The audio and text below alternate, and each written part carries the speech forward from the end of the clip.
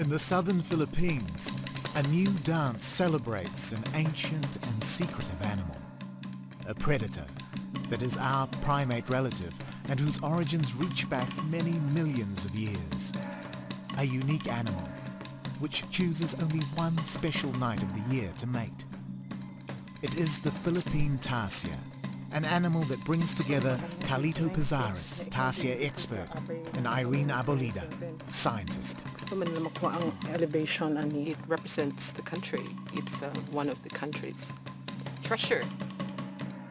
The secrets of this treasure are about to be revealed. Many are known only to Carlito, who, as a young boy, fell under the Tarsier's spell. He has devoted his life to them. Irene is beginning the first full scientific investigation of this mysterious primate. Even in the Philippines, the Tarsier is quite unknown. It's as though it is a tiny alien, a visitor from a distant world.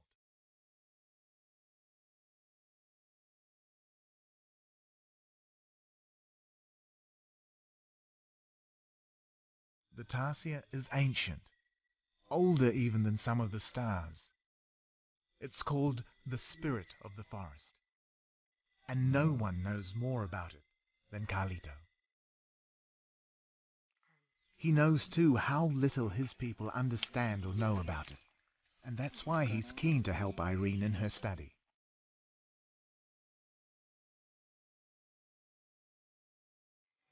Sa una, ang ubang mga tao mahadlok. People used to be frightened of them, only because they knew nothing at all about tarsiers, believing that they were tiny monkeys that lived in the forest. Gagmay nga unggoy. Irene will spend 8 months in the forest at night, studying the little aliens to eventually help save them. What better way but for a Filipino like me to study a threatened species like the tarsier that's only found in the Philippines. One key to Irene's success will be Carlito's knowledge.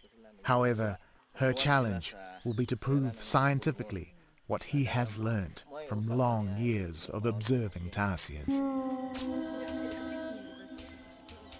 Like us, the tarsier is a primate. Yet, it looks like a Hollywood version of an extraterrestrial. Its huge, lustrous eyes capture every glimmer of light in the night forest.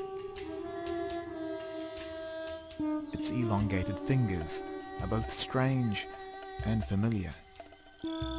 Mobile ears scan the night for sound.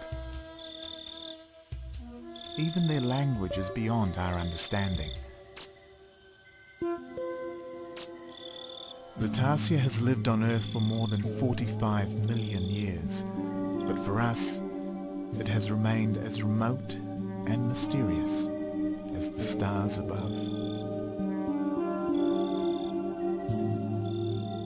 Several species of tarsiers live throughout the galaxy of islands that is Southeast Asia. The rare Philippine tarsier is restricted to just a few of the southern islands of the Philippines. One of these is the island of Bohol, just north of the equator, where for eons the tarsiers lived in humid forests on mist-shrouded hills. Bohol enjoys plentiful tropical heat and tropical rainfall.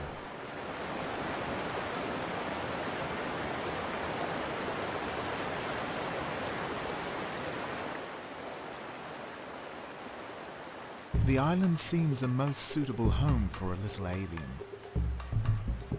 The landscape itself is strange, even otherworldly.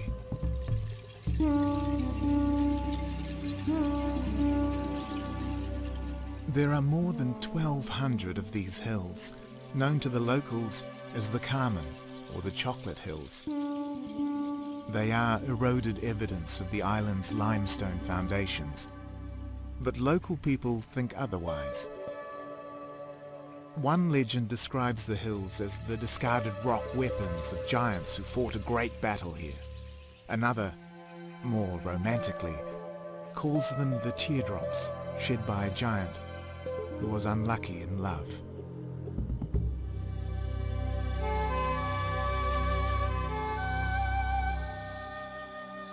If the hills are a mystery, so too is the unique creature their dwindling forests contain. The tarsier is perfectly adapted to life in the tropical forest and spends its nights hunting insects in the understory, a metre or so above ground. Despite being tiny and seemingly fragile, the tarsier is a predator and as unique as the only primate to exclusively hunt live prey. It is also unique in that it is a mix of two kinds of primates. Some of its features are those of prosimians like lemurs, and other features make it more monkey or ape-like. The Philippine tarsier seems to be a mostly solitary animal.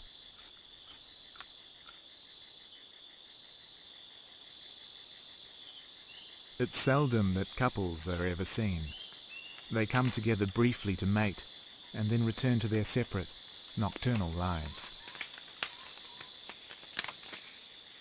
Once the tarsier was common here, although always cryptic, shadowy, rarely seen. And while food is more plentiful on the edges of the forest, out here, a tarsier is more likely to be the hunted than the hunter.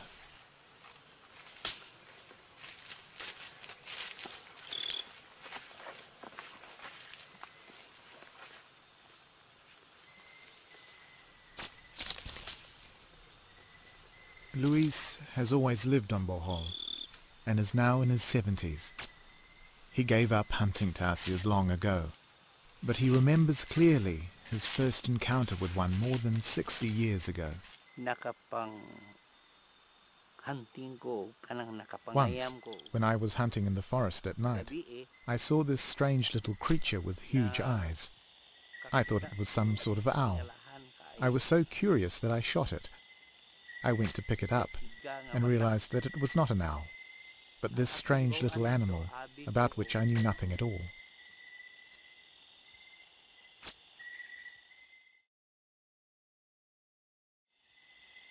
The Bohol people believed the forest was home to powerful spirits. They thought these spirits inhabited trees like this old fig, known as the Belite tree.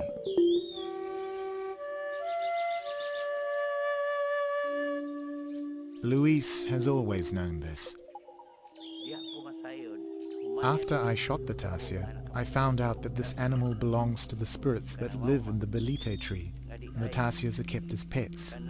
Legends say that if you harm a tarsier, then you would become sick and suffer bad luck, unless you apologize to the spirits for killing one of their pets.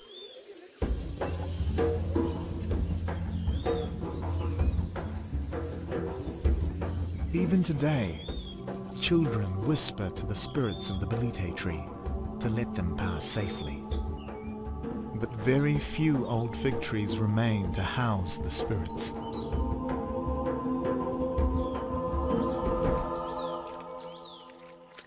And little forest remains for the tarsier.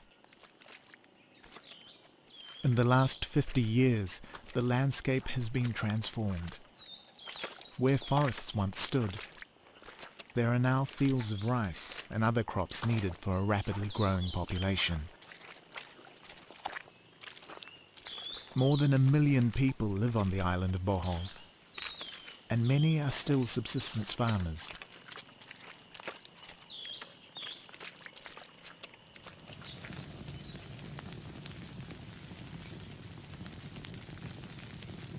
Traditionally, forest was cleared by slashing and burning. Farmers saw the tarsier as a rat-like creature which ate their crops. They were pleased to be rid of them. But myths surround this creature of the shadows. Local people believe that, after the fires, tarsiers ate the charcoal in the cool of the night. Hadn't hunters noticed tarsiers in the forest with charcoal stains around their mouths?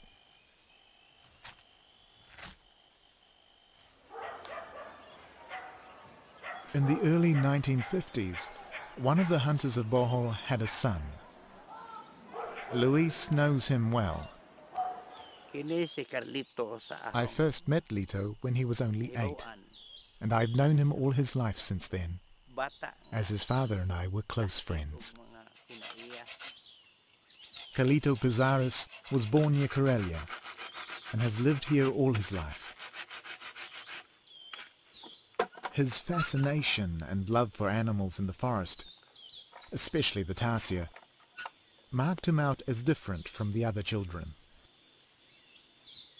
And though Carlito's father is now dead, the old man Luis still meets with the younger man he knew as a boy. They still share a passion for the forest. Carlito's passion began 40 years ago, when, as a small boy, he followed his father into the forest to capture tarsiers for the pet trade.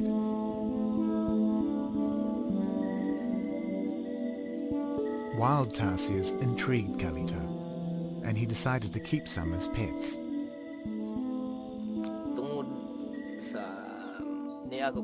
As a child, I was always in the forest, so I got to know lots of animals, but one, the mawamog, or tarsier, I became especially fascinated with. People thought I was crazy because I'd always be in the forest trying to capture tarsiers. I used to sell some, and the others I'd keep at home.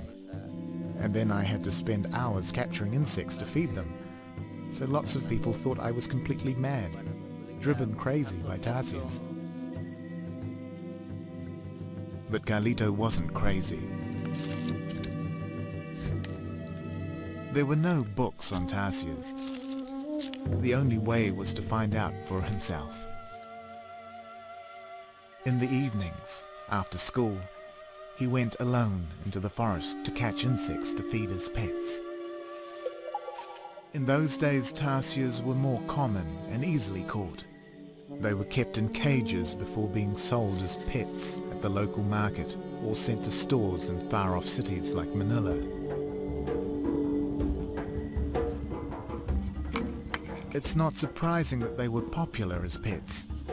They sit comfortably in your hand and have huge, appealing eyes.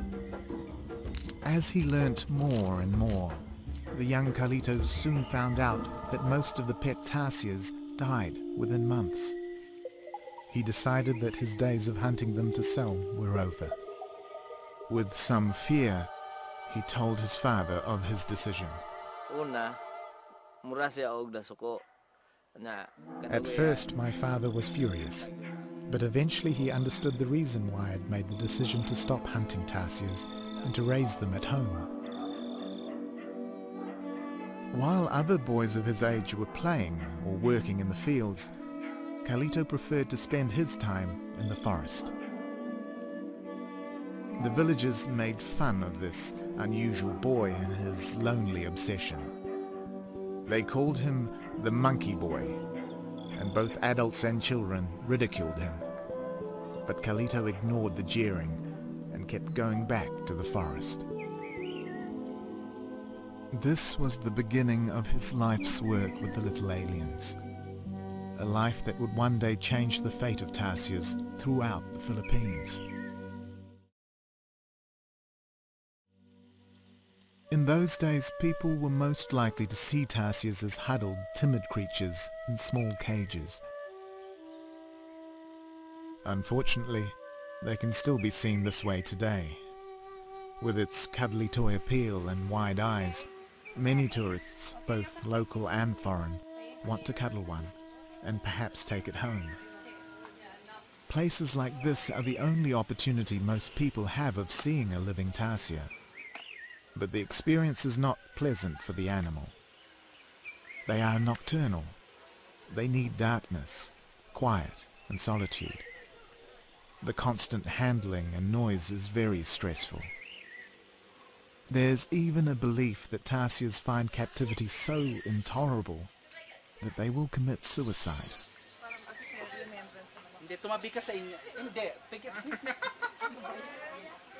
These days, tourist attractions on Bohol have permits to keep a few animals. and often more are kept than the permit allows. But years ago there were no laws at all. Adtong mga panahon na daghan na kayo ang Lots of people used to hunt tarsiers to sell. uban na lang Others would simply kill them, and people wouldn't listen to you when you'd tell them to stop. dili na gyud sila I could see that tarsiers were going, so I just made up the law to stop people hunting and killing them.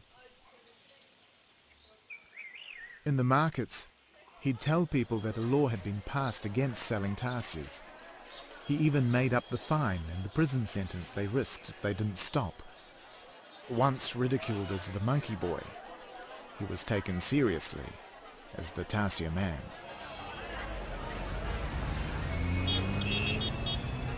Carlito's knowledge and expertise began to attract attention far beyond the village of Karelia. In 1996, some Bohol businessmen established the Philippine Tarsier Foundation, and it was no surprise when Carlito, who had devoted 40 years to protecting them, became its first paid employee. Soon afterwards, the Philippine government declared the tarsier a protected species. The Catholic Church is very influential here, and the first president of the Tarsier Foundation was Father Camacho. One of the board members is businessman Mr. Anos Fornacier, who has the belief and the financial resources to support the work of the foundation. The foundation has one aim: to save the ancient and mysterious tarsier. And spearheading that effort is Carlito. Inland from the city of Tagbilaran, roads pass through a landscape of small farms. 15 kilometers away, one road leads through Carlito's village of Karelia and into the forest surrounding the Tarsier Foundation. The foundation owns 134 hectares of forested limestone hills. For Carlito, it is like a dream come true. It is like a second home. This is his project, his forest.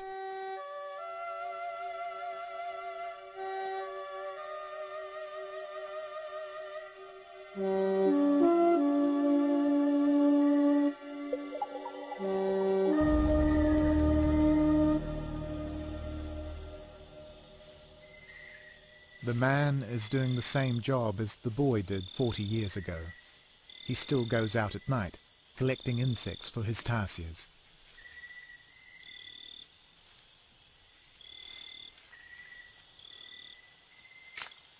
These days, his dream is to build up a breeding program for Philippine tarsiers. If he succeeds, it will be a world first. Other attempts to breed tarsiers in captivity have had dismal results. Most of the sanctuary is wild forest where wild tarsiers hunt. He sometimes sees fleeting glimpses of them, and fleeting glimpses were all that early explorers ever saw. And what they didn't see, they invented. The first drawings were as much imagination as observation. This appeared in 1705 and was entitled The Philippine Monkey. In an 1804 drawing, it has the appearance of a rabbit, or perhaps even a kangaroo. This colour drawing described the tarsier as a small monkey with big round eyes that never or rarely close. By 1896, the real animal is recognizable. The Philippine tarsier, Tarsius cyricta, is named from a Greek word meaning a player on the pipes of Pan. Yet, 300 years after the tarsier was first described, little is known about them. They are nocturnal, shy, hidden creatures. Their eyes are huge, the largest relatively of any mammal. There is a joint between the base of the skull and its spine, which allows its head to turn almost 360 degrees. Like the owl, which the old hunter Luis once mistook it for.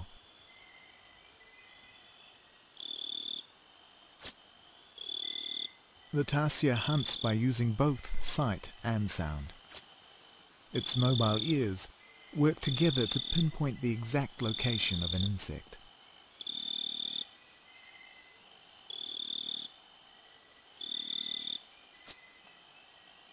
The long, slender fingers are ideal for grasping the branches which are its pathways through the forest.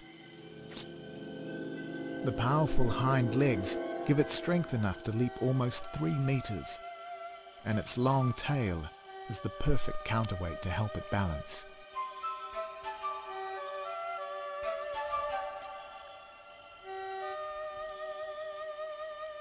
It is exclusively a hunter, and one which eats only live prey. And that was about all that was known. But now, the secret life of the Philippine tarsier is about to be revealed.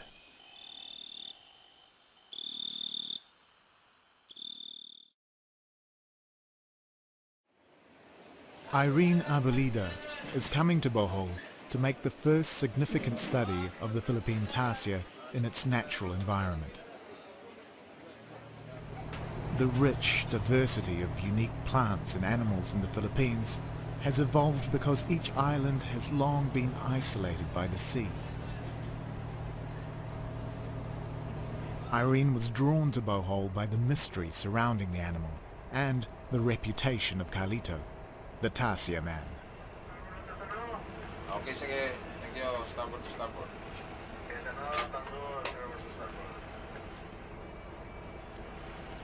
Tarsiers are found chiefly on Mindanao, where Irene was born, also on Samar, Leyte, and on Bohol, home to Carlito.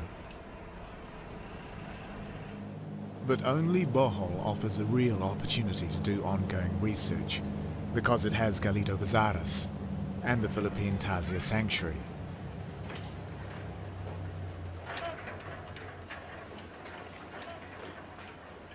So, finally, one March day, Irene arrives to learn more about the tarsier, motivated by the same curiosity which tantalized Carlito 40 years before.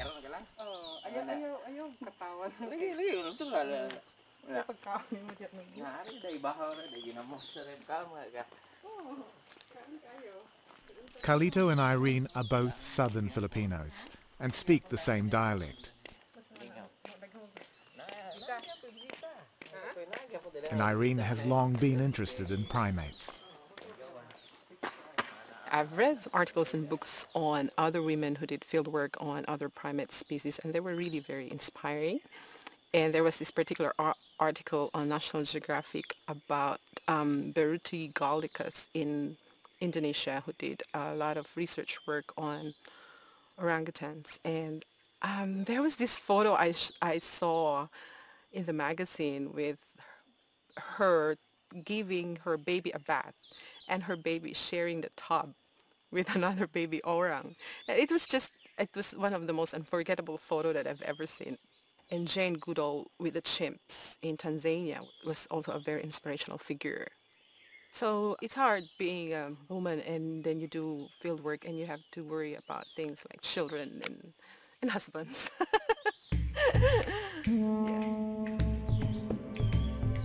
Her quest means spending long periods from her home in Manila, her veterinary business, her husband, and her 2 children. But her immediate problem is where to make a start.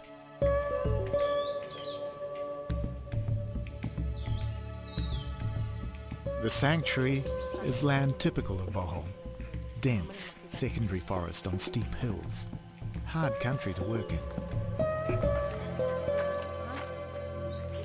Carlito knows where tarsiers live in the forest, but Irene has to scientifically map their distribution. One of her aims is to determine how much forest a tarsier needs to survive. The forest doesn't give up its secrets easily. In order to accurately track the movements of individual tarsiers, she marks trees, takes the compass bearing, then measures the distance to the next tree in a straight line of sight.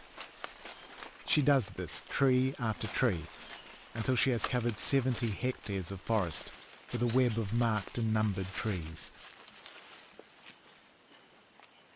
Irene first tried to use the GPS tracking system, but soon found the forest canopy doesn't allow for an accurate enough satellite fix. She is forced to abandon modern technology in favour of a much simpler but more laborious system. 11.9 siya nung 296 to 297.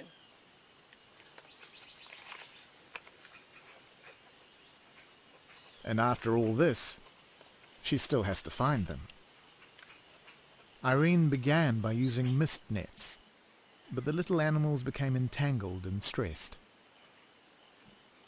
So, once again, science bows to local knowledge, to the traditional skills which Carlito learnt from his father, the Tarsier hunter.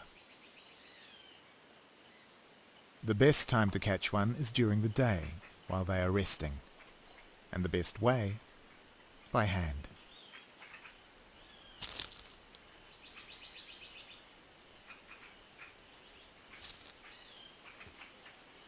Leg length. Once the tarsier is caught, Irene can weigh and measure each animal. The length of the hind legs, 10.54. 10.54. length of arm, 96. body length, length of ear, 21.5. total length of body from the top of the head to the tip of the tail, and the tail itself, Tail length. which can be more than 1.5 times the length of the tarsier's body. In all, she takes 16 measurements, and each animal is then released. 21. She identifies and measures 6 females and 4 males. 10 little aliens are about to share their secrets, which may benefit all of their kind. To enable Irene to find her tarsiers, each is fitted with a radio collar. It looks large and awkward, but collar and transmitter weigh only 8 grams. It's designed so that it doesn't hinder the tarsier's activities, and so it can't remove it. Once the collar is secured, the transmitter is live. A battery will last almost 4 months.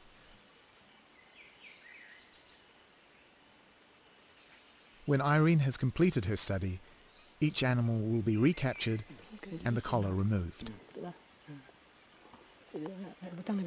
Satisfied that the collar is safely attached, the tarsier is carefully put back where it was found. The entire process takes just 10 minutes.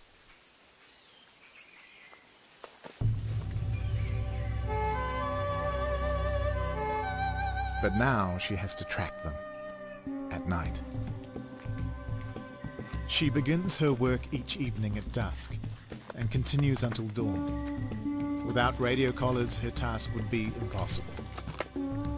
By the dim light of a torch, for months on end, night after night, Irene and her helpers collect the information she needs. Once an animal is detected, its position is pinpointed by the 2 radio receivers. Si anak ko sa 358, gakuha na ko og bireng. The same way a tarsier uses its 2 swiveling ears to locate prey. Every sighting is related back to one of the marked trees, and gradually a picture emerges of each tarsier's territory.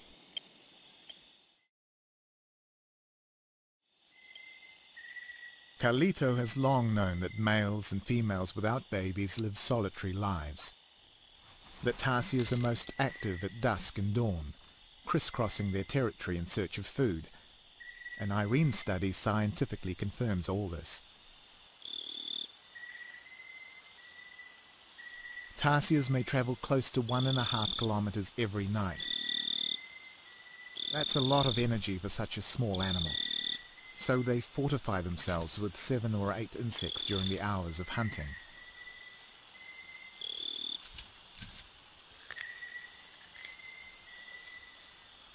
A male seems to live in about 6.5 hectares of forest, a huge area for a creature weighing 150 grams. The female has a similar body size, but her territory is smaller.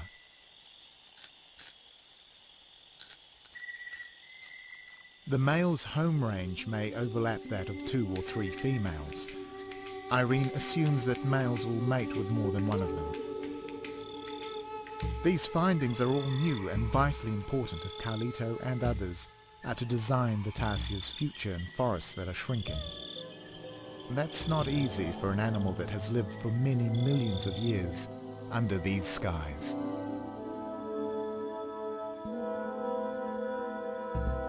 On Bohol, human existence is far more recent, but still it stretches back, little changed for centuries. Irene too has her routine.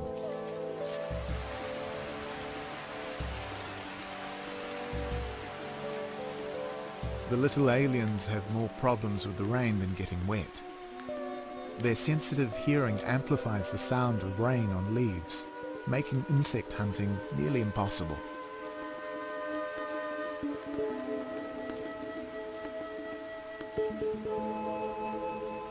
Fortunately, the rains often end as abruptly as they begin. Whatever the weather, Carlito and Irene track different tarsiers by picking up the static patterns on the radio receivers and noting their identity tags. During her study, some of the collared females give birth. The miracle of birth is one secret that few people have ever seen. Newborn tarsier babies are the size of a human thumb, a large baby for such a small mother. For the first few days, the mother carries the baby in her mouth like a cat carries kittens.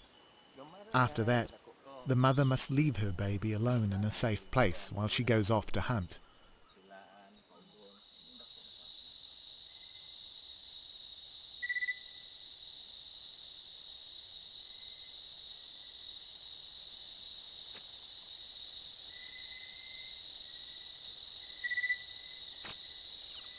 Like many human babies, it seems that tarsiers are born with blue eyes, which change to brown after a few weeks. The baby is gradually weaned and must begin to learn to hunt. To encourage her baby's hunting instinct, a mother will bring back a live cricket.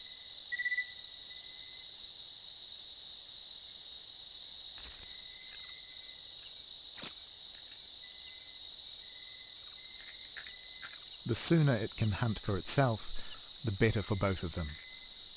It is a burden on the mother providing for two, and an infant left alone could be in danger.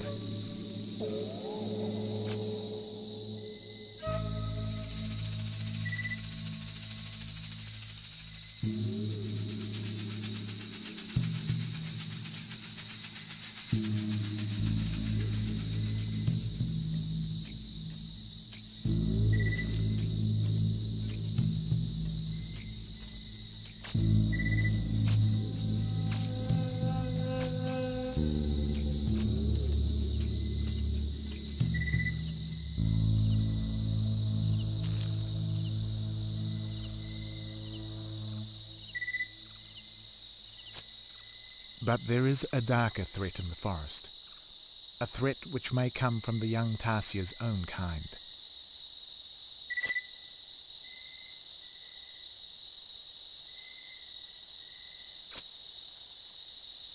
This forest can be the scene of brutal murder. With a bite to the back of the neck, an infant tarsier is silently killed. A male may kill any baby he doesn't recognize.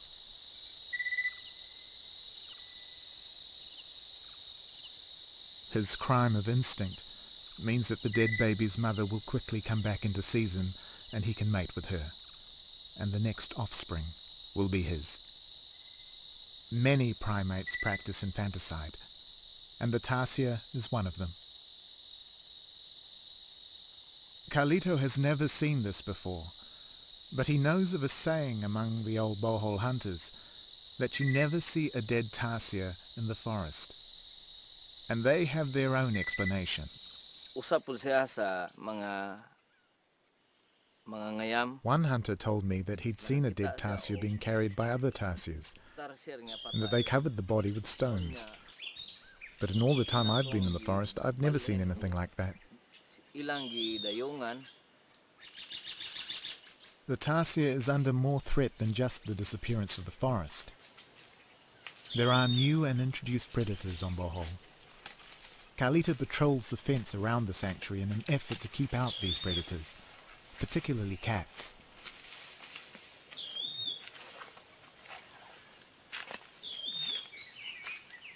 He checks for intrusion or damage. He is gone for so many nights that his wife has begun to have suspicions about what he is doing away so long.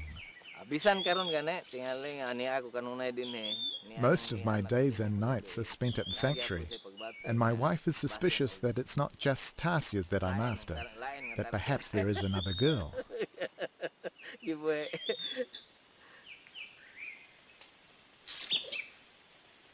But Carlito's passion is for his work. He is driven by his love of the little aliens, to protect them, and one day to boost their numbers by successfully breeding them in the sanctuary.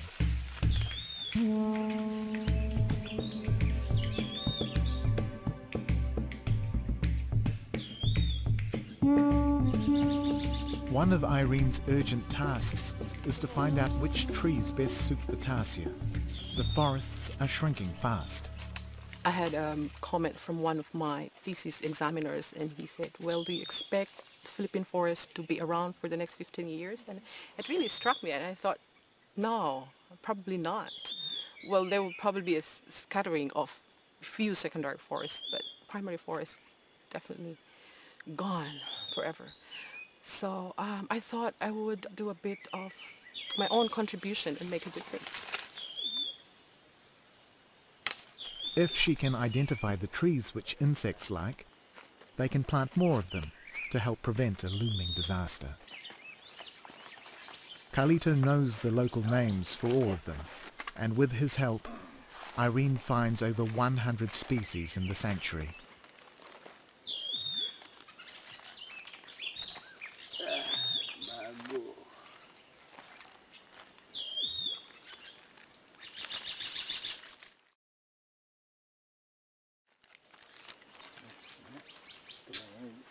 Irene has concluded her research.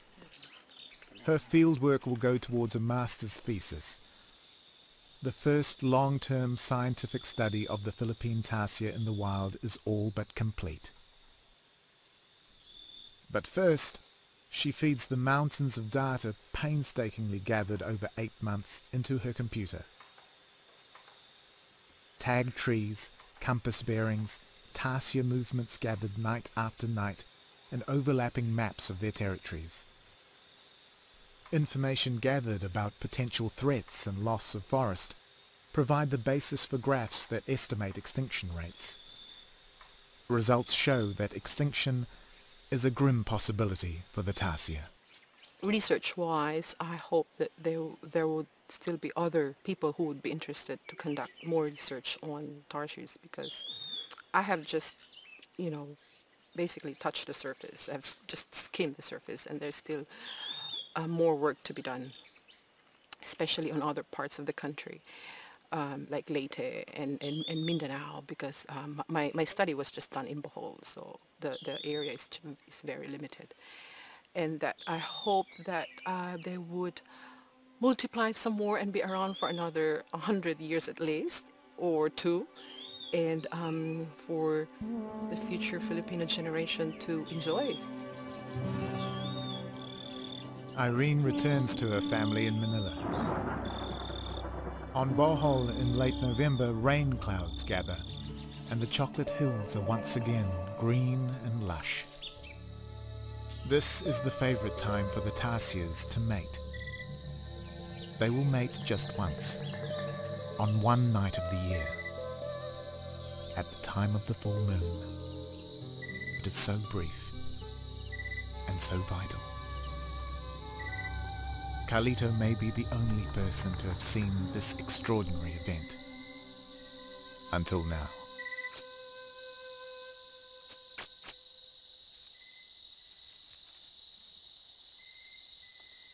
In early December, just one night after full moon, a male tarsier finds a female in season.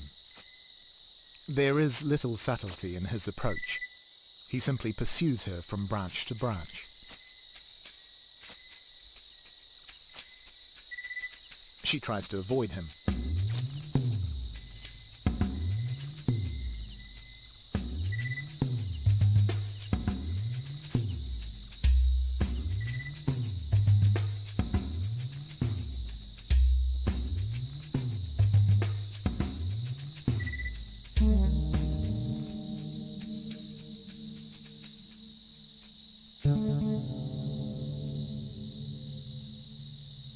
But finally his persistence is rewarded.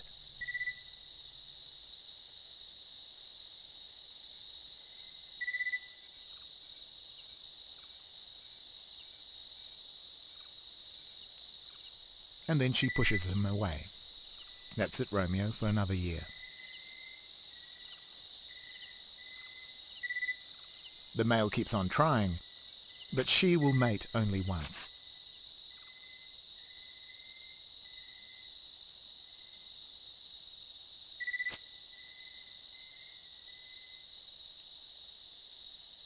Carlito has witnessed the mating of the Philippine tarsier several times.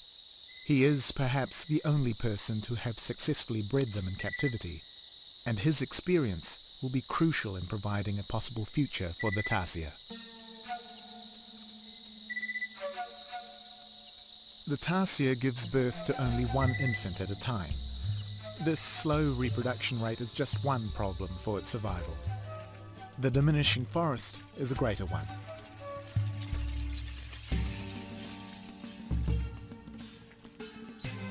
Insects are easily found in this secondary forest, but tarsiers are more vulnerable.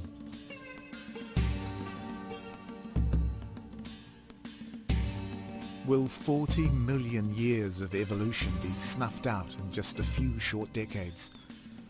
Or will the tarsier's adaptability see them through? Carlito enjoys one particular task at the sanctuary. He looks forward to talking about tarsiers to young people. They will be the farmers of tomorrow. His mission is to help them get to know and like the little aliens. Then they may have a secure future.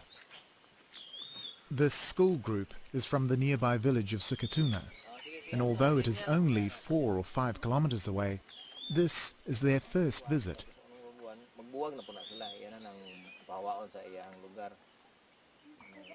The tarsier has become so rare that many children have never seen one before. Carlito is careful not to stress the animals.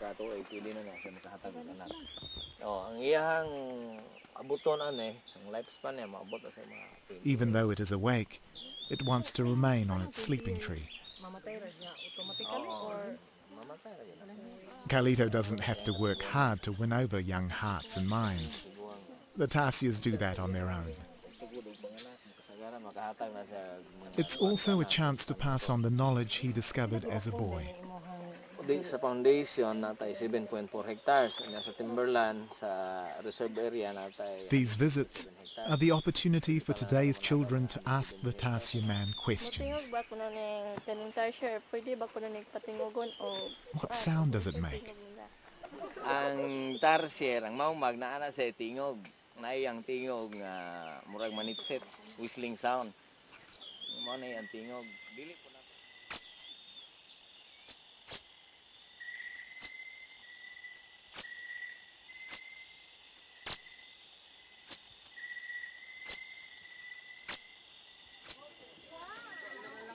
Visitors always enjoy hearing Carlito tell the myths and legends that have grown up around the little forest spirit.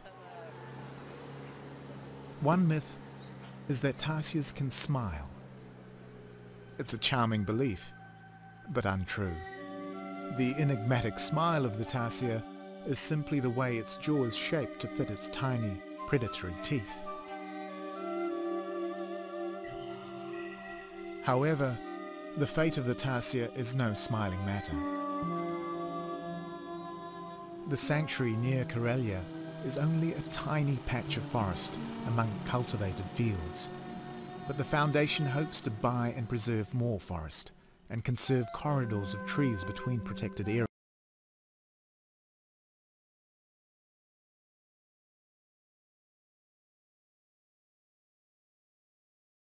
Determination is that the tarsier will still be in the forest for his grandchildren to enjoy, and their grandchildren too.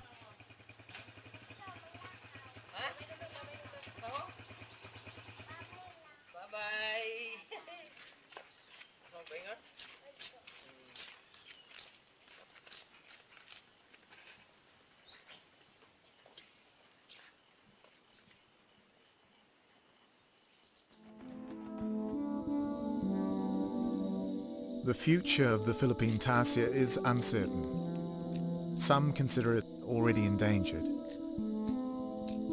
Carlito has seen the numbers diminish greatly in his lifetime, but his dedicated work in one small sanctuary may yet help save the Philippine tarsier on all of the islands where it lives.